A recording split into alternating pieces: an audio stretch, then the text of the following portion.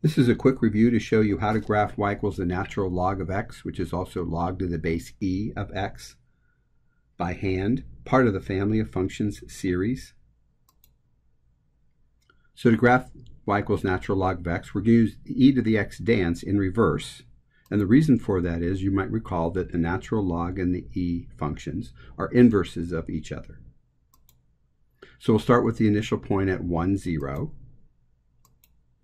Because the natural log of 1 is 0, which is equivalent to saying e to the 0 power is 1. Next point will be 2.7, comma 1, which is e, comma 1. Natural log of e is 1, because e to the first power is about 2.7. 7.4, comma 2 would be the next point, because the natural log of e squared is 2, and e squared is about 7.4. 0.4 comma negative 1, the natural log of e to the negative 1 is negative 1. The reciprocal of e is about 0.4.